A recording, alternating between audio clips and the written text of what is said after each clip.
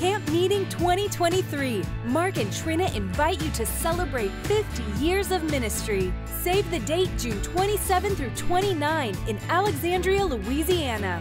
We have a power-packed lineup of speakers, including Reverend Patsy Caminetti, Reverend Ted Shuttlesworth Jr., music with Ray Jean Wilson, and much more. This is a life-changing experience for the whole family. Please join us June 27th through 29th. Register today at markhankins.org. In other words, Paul's saying the shipwrecks didn't stop me. The devil couldn't stop me. The whole Roman Empire couldn't stop me. I'm standing right here because I'm a man in Christ. It's now time for Mark Hankins, Faith for Every Nation. Mark and Trina train and equip leaders in every nation through church services, leadership conferences, mission trips, and media. Get ready for a direct and joyful message about how to grow in your faith and learn more about who you are in Christ. Now, let's join Mark and Trina.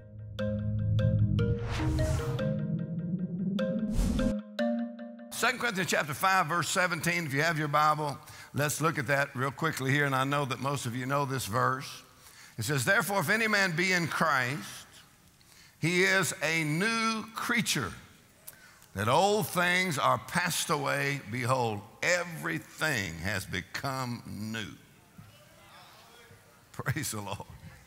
If any person, in other words, this works for anybody, not some select group of people, but any person, any man, any woman, anybody, anywhere, the moment you are in Christ, the moment you make Jesus the Lord of your life, he says, now you are in Christ. One writer said what happened is you just got in Christed. You got in Christed. And you become a new creature. The word new literally means new in kind, or means new in quality, or it literally means unheard of before. So you're not just a different person, you're a new kind of person that never existed before. What kind of a creature are you anyway? Well, I like to say it this way, you can no longer say that I'm only human. You have to say I'm also human. But I am not only human, because the same Spirit that raised Christ from the dead lives on the inside of me. The Spirit of God lives on the inside of you. The same life that God gave to Christ, that he gives that same life to every believer and to every new creature in Christ. Amen? And studying this kind of life that's in you in Christ, I like to read several things so we can kind of keep our theology straight, amen? Keep our Bible doctrine straight. And so I wrote this from, I got this from one writer, and he said it this way. I think it's James Stewart, and he said it this way. He said, when you make Jesus the Lord of your life, you receive the gift of eternal life. And here's the way he explained it. He said, this life which flows from Christ into man is something totally different from anything experienced on the natural plane. It is different not only in degree, but also in kind. It is a new kind or a new quality of life. It is a supernatural quality of life. As Paul puts it elsewhere, there is a new creation. And here's the way he said it. It is not just the intensification of powers already possessed, but it is the sudden emergence of an entirely new and original element. Whenever a man comes to be in Christ, he begins to live in the sphere of the post-resurrection life of Jesus. This life which he now lives bears the quality of eternity. McLeod Campbell, in his great work on the atonement, says, ordinary religion is so much a struggle to secure an unknown future happiness instead of being the meditation on and the welcoming of the present gift of eternal life. All right, let's try that one more time. Ordinary religion is so much a struggle to secure an unknown future happiness instead of the meditation on and the welcoming of the present gift of eternal life. He said, this is the Apostle Paul's glory and joy. It is life with the stamp of eternity on it, and it is the present possession of every believer. In other words, it's not something you get when you die. It's what you receive when you make Jesus the Lord of your life. He that hath the Son hath what? Life. Now, when you travel around the world, we go to many different countries, many different religions. So many religions have so many good elements in them. So comparing different religions, I said, well, what's some of the differences in different religions? And one of the things the Lord said to me, he said, every religion offers lessons, but only Jesus Christ gives life. Every religion tries to teach and tries to help, but Jesus came to give more than just a lesson. He said, I have come that you might have life, eternal life, the God kind of life, and it's not something you get when you die. It's something you get when you make Jesus the Lord of your life. It is a present possession. And that life is what makes you a new creation, because it's the same life that raised Christ from the dead. Same life that raised Christ from the dead. God gave us the very same life, overcoming life, resurrection life. It's the God kind of life. It's the life of heaven. It's the life that's in God. It's the life that's in Christ. It's that life that made Jesus a master over all of the enemies. And you have that same life, and it is that life in you. That life will develop your spirit. It will illuminate your mind. It will increase your intellect. It will enhance your personality. It will resist sickness and disease in your body. That life on the inside of you will enlighten your mind. It'll make you smarter. Come on, y'all just walk around singing, I got the life of God on the inside of me. The same life that's in God, same life that's in Christ is on the inside of me. Amen? So he said, it's this life that makes you a new creation. And if any person's in Christ, they become a new creature, a new kind of creature that never existed before. You look like a regular person on the outside, but on the inside, your spirit has this life. This life is in you right now. And to live in the consciousness of it, you need to acknowledge that, know about it, meditate on it, and declare it. I have the life of God in me. I have resurrection life. Same life as in Christ is in me right now. It makes me more than a conqueror in every situation. It's God's life inside of me. Amen? So it's what makes you a new creature or a new creation. If anyone's in Christ, they become a new kind of creature that never existed before. And Hollywood and always has fantasies about a Superman and a Wonder Woman. But if there ever was a Superman and a Wonder Woman, it would be a person who is in Christ. Because the moment you get in Christ, you've got powers. You have no idea what you have on the inside of you. Amen? So some of these, I love some of these quotes come from P.C. Nelson, who wrote Bible Doctrines for the Assemblies of God, same Bible school that me and Pastor Hagin went to. And P.C. Nelson said this. He said, no great preacher has arisen to bless the people of God who has not lighted his torch at the flame kindled by Paul. No great preacher. Now we're talking about preachers because this room is full of preachers that preach the gospel all over the world.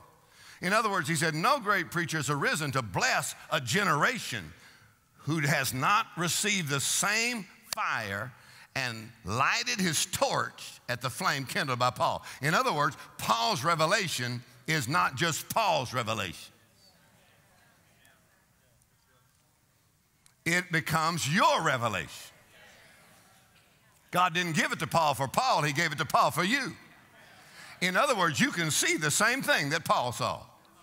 Have the same revelation. What will it do? Produce the same effect. It'll make you a nation changer with a divine destiny that no devil can stop you. Come on, no situation can stop you.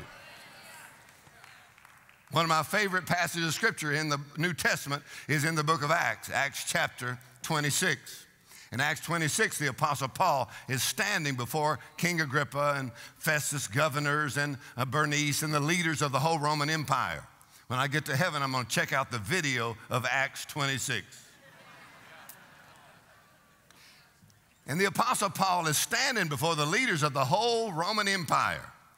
And his hands are bound, his feet are bound, and he's been beaten with 39 stripes 5 times, been beaten with rods 3 times. He's been beaten and left for dead, been in 4 shipwrecks. And Paul stands in front of the leaders of the Roman Empire, and he said, I think myself happy.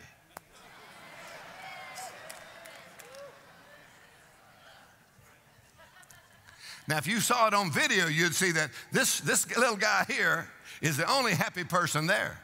It said the other leaders of the Roman Empire had come with great pomp, actually to make fun of the Apostle Paul. But the Apostle Paul's testimony is in the book of Acts 3 times.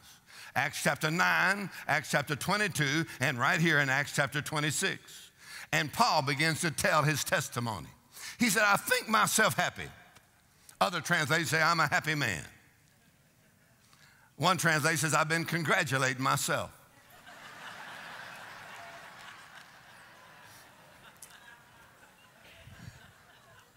He's certainly not the one there who has the most money. Come on.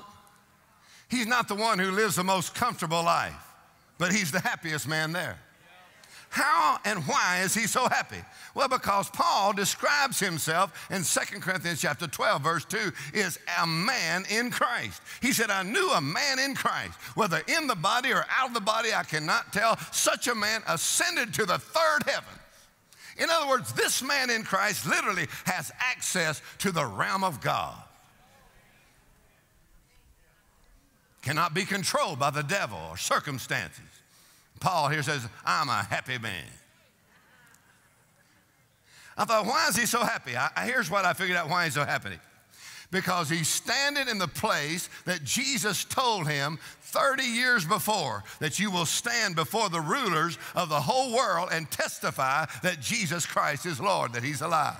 In other words, Paul's saying the shipwrecks didn't stop me.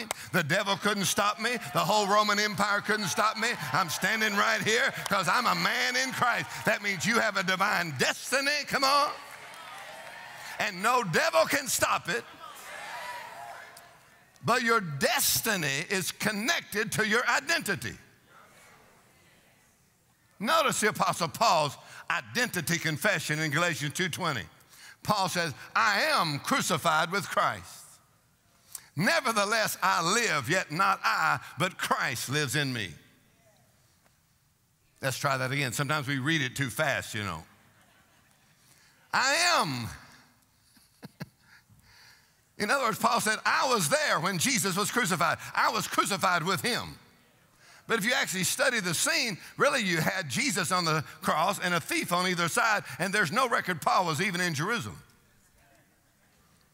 So how could Paul say he was crucified with Christ? Paul explains what happened on the cross is that one man,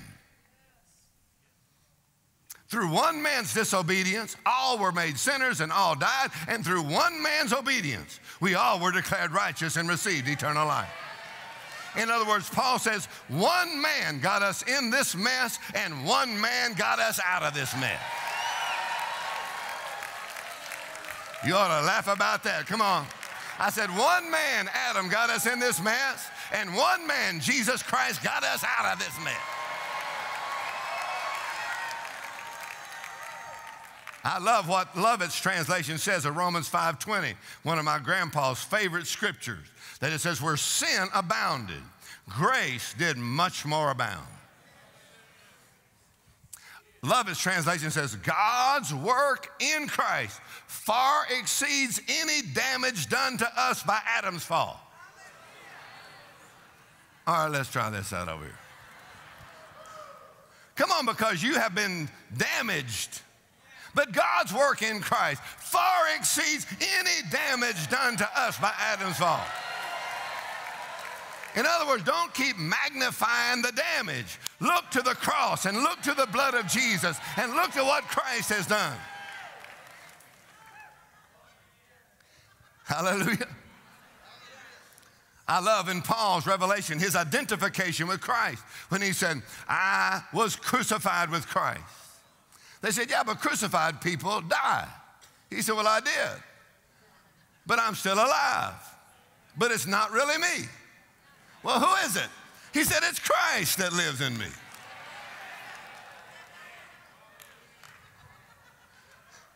In other words, you cannot go through a crucifixion without a radical change. I was crucified with Christ. I love studying identification with Christ because Paul said we were there in his cross. And then Paul says we were there made alive with him. We were there raised up with him. We were there seated together with him. In other words, your identification with Christ is the center of the gospel.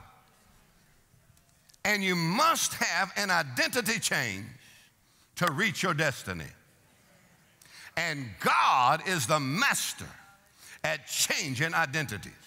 Literally make you a new creature, a new creation, and old things pass away and everything becomes new.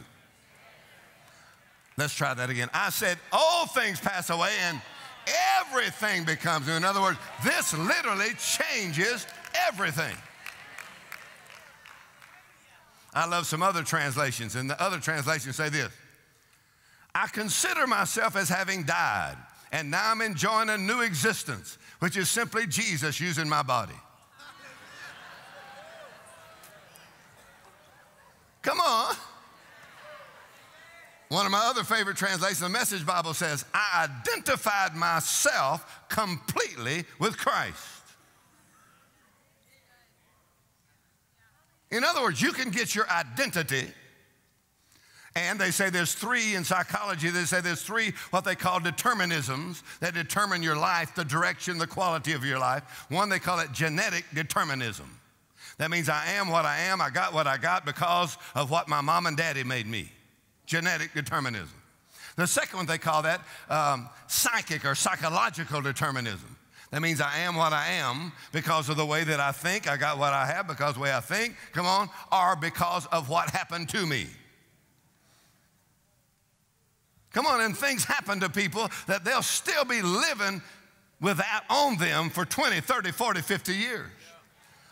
But once you find out what happened to Jesus is greater than anything that has ever happened to you.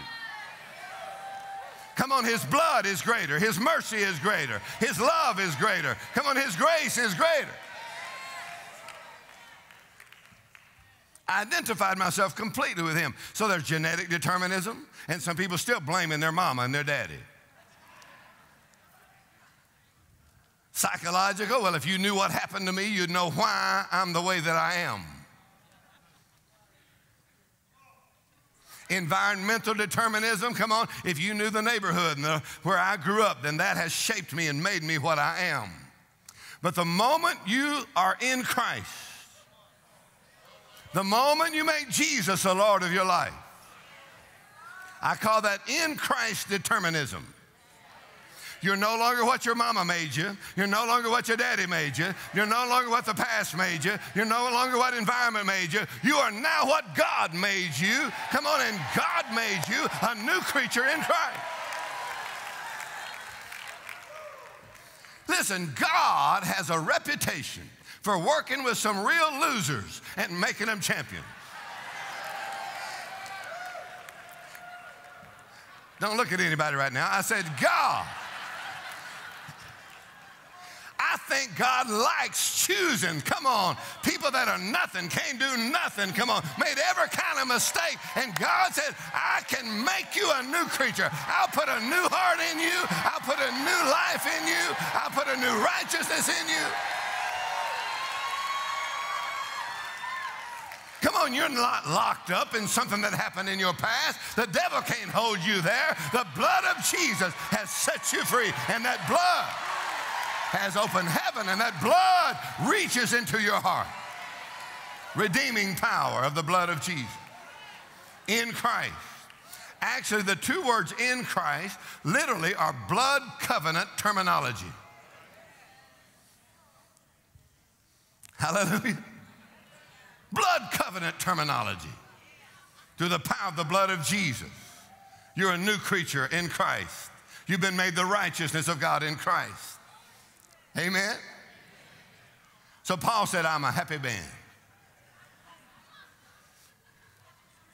Something happened on the road to Damascus that this Jesus that died on the cross is not dead. He is alive. Paul said, I met him and turned his whole life around. He said, now I have a whole new identity. I'm now who God says I am. I'm a new creature in Christ. There's actually 130 in Christ scriptures. Now, when I was 17 years old, my dad, 4 deacons came and got me out of jail. And preachers' kids have trouble because they hang out with deacons' kids. So, Dad Hagin had come to my church. Even Pastor Hagin had come before. And so Dad Hagin, I'm just 17 years old, and Dad Hagin wasn't real cool. He didn't have the latest hairdo. He didn't have no skinny jeans on. You know, they can cut off the circulation to your brain if you wear them too long. But he just came teaching the Word. And he said, there's many ways you can study the Bible or study the New Testament. And I was raised in Sunday school, so we studied all the Bible stories. He said, there's many ways. He said, but the way I recommend the most is to go through Paul's letters. Romans, Corinthians, Galatians, Ephesians, Colossians, all of Paul's letters. I like what P.C. Nelson and James Stalker said about Paul's letters. He said, Paul's letters contain the thoughts that Jesus carried away from this world unuttered. They are the advanced teachings of the Lord Jesus Christ.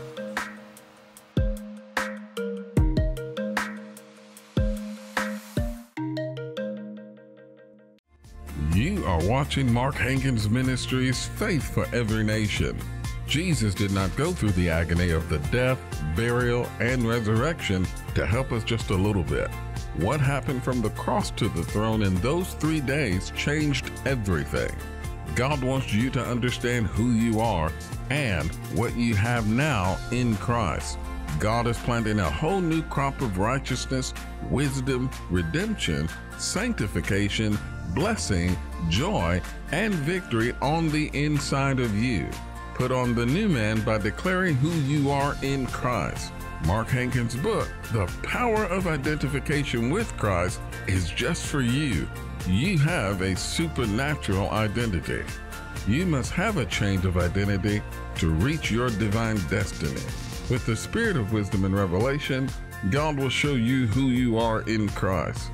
When you order this book as a bonus, we will send you the 4-CD set, In Christ, This Changes Everything. When we see what God has done for us in Christ, the reality of redemption will swallow up all our former identities. Everything Jesus did, He did it for you. Get the book and CD set today. Your gift of any amount will help Mark and Trina Hankins train believers around the world. Our vision is for believers to catch the spirit of faith, learn who they are in Christ, and be strengthened by the move of the Holy Spirit. Your Love Seed will also help us complete our new Mark Hankins Ministries Conference Center. This conference center will help us distribute the word more effectively through conferences and will also serve as our new television studio. When you sow into someone's needs, your needs are met. When you sow into someone's dream, your dreams will come to pass. For your gift of any amount, you will receive the book, The Power of Identification with Christ, and the 4-CD set, In Christ, This Changes Everything. Please call 318-767-2001 or visit markhankins.org. Thank you, World Missions Partners. Together we can, together we will.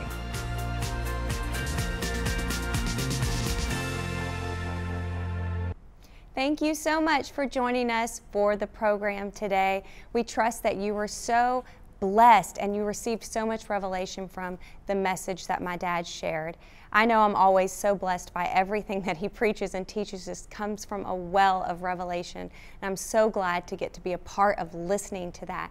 My parents want to make sure that you also get that opportunity, not only just tuning in, but also getting this by way of book into your home. We want to get this book to you for your gift of any amount.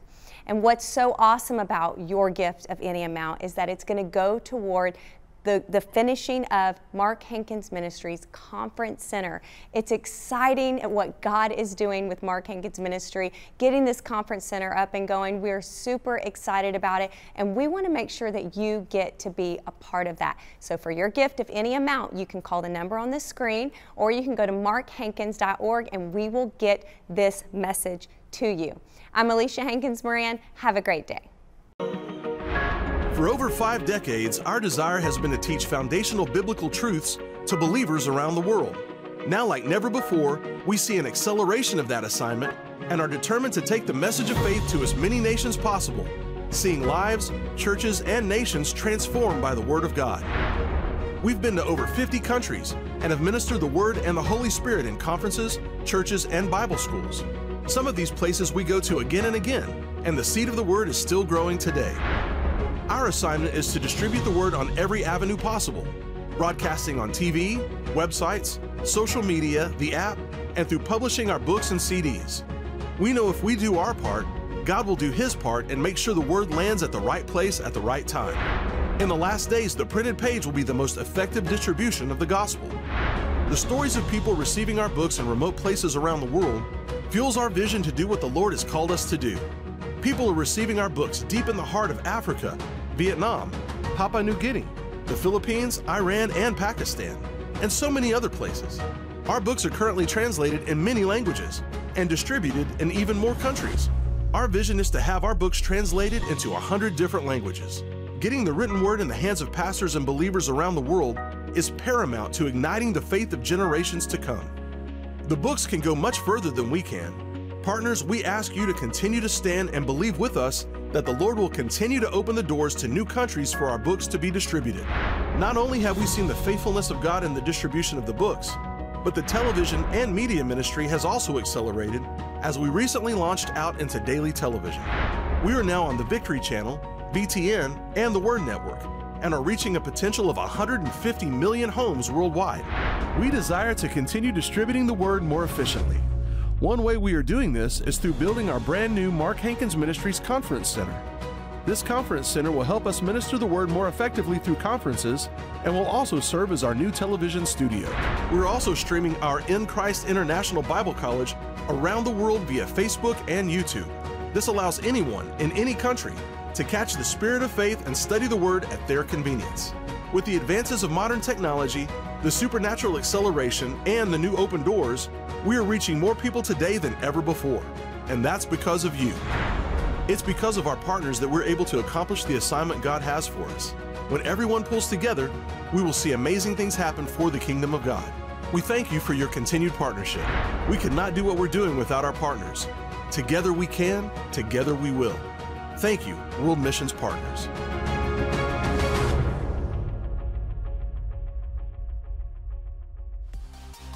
Thank you for watching Mark Hankins Ministries, Faith for Every Nation. For more information on how to build your faith, visit markhankins.org. You can access many free word resources to help you find who you are in Christ. Stay connected with us on Facebook, Twitter, Instagram, or our YouTube channel. Thank you for watching.